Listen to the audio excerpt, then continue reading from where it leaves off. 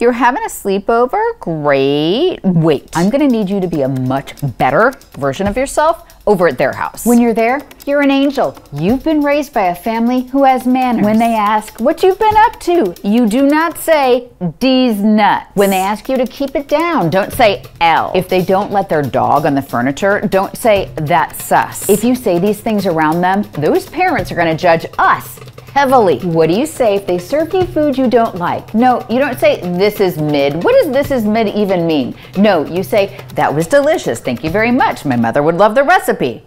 Remember, normal kids use forks. Remember, normal kids wipe their hands on a napkin, not the seat of the chair. Normal children take normal bites. They don't put an entire meal in their mouth like a pelican.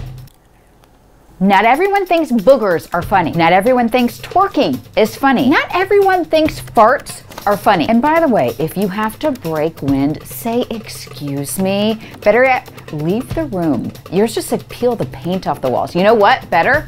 Leave the house. Please brush your teeth and floss. No, not that kind of floss. Nobody flosses anymore. But like floss.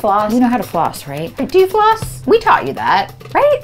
I have so many things to teach you in such a short amount of time. Don't call us parents bruh. Do not yeet anything. You don't need to flip every water bottle you see. You don't need to jump and hit every door frame you walk through. Always clear your plate and help with the dishes. Maybe they're gonna think that we raised kids that clean up without asking.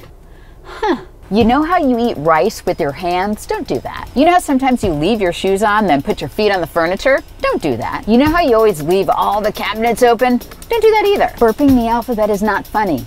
I mean, it's kind of funny, but don't let them think that we're the type of family that thinks that burping the alphabet is funny. Wash your hands and keep your stuff tidy. Are you wearing deodorant? Please tell me you put on deodorant. Don't just stare at your phone. Here, just give me your phone. Oh, hi, thanks for having him. He is so excited. Remember to say please and thank you, Rock. Thank you so much. Have the best time. No, yeah, have a great time. Yeah, just call me when you want me to get him tomorrow. Hey friends, the video you just saw was based 100% in fact, in reality. PC had a sleepover recently and we spent about 3 hours before we dropped him off. Just basic manners. Just please, for the love of all things holy, please don't act like you act in our home. Act better than you act. I just need you to fool them into thinking that we are the type of family that you can't burp the alphabet at dinner. But it is kind of funny. I mean, it's like a little funny. Anyway, have you guys experienced this? I have to say, the guests we've had in our home, the children you've sent to our house, they have perfect manners. Do they act like that at home?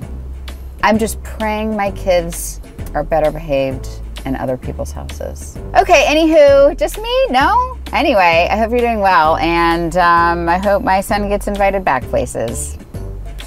Okay, bye. Check out the Holdernessfamily.com. We got a game you can try and a book you can buy and some brand new merch to try on. Can you tell we're busy and we also have a podcast and a blog?